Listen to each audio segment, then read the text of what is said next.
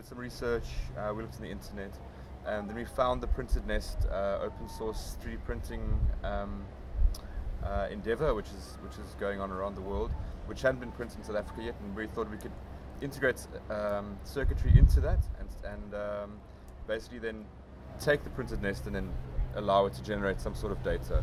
I've been enjoying the teamwork a lot and being able to interact with people on a consistent basis to develop the idea that we had in our work. And also I think that working with different groups from around Africa is a really, really powerful idea. Regardless of whether like some of the labware works or not, I think that is actually more or as valuable. There's a sort of idea in sort of labs that, you know, if you have a machine that you bought from some biotech company or whoever, and that when it breaks you sort of need to leave it there and you buy another one, or you get the technician to come and fix it, or you have to wait for somebody to come from, you know, a different city. Whereas I think with this it really does show you that, you know, when you look inside sort of machinery and various things, they're a lot simpler than what you think.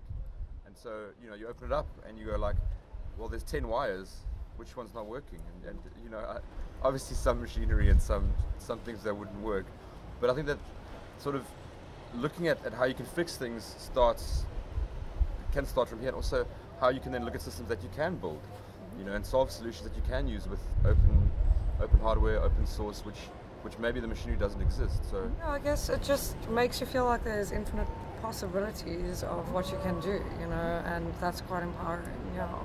And there's so many resources available. Yeah, too. and I think it's quite cool for a developing country to feel that empowerment, because most of the time we'll end up thinking, okay, we don't have funds to get that equipment, or we have to import these expensive like machines from Europe because they're not manufactured in South Africa, and it's just quite it's quite cool.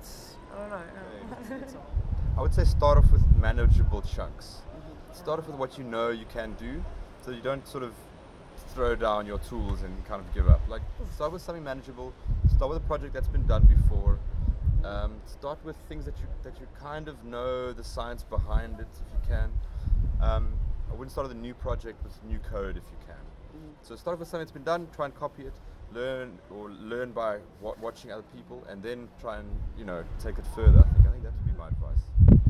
I'd also say like the group work is really essential. Like what one of us would lack in skills, the other one's better at, and you're just able to like make a more complete set of like knowledge and skills, and just makes it way easier. Sure.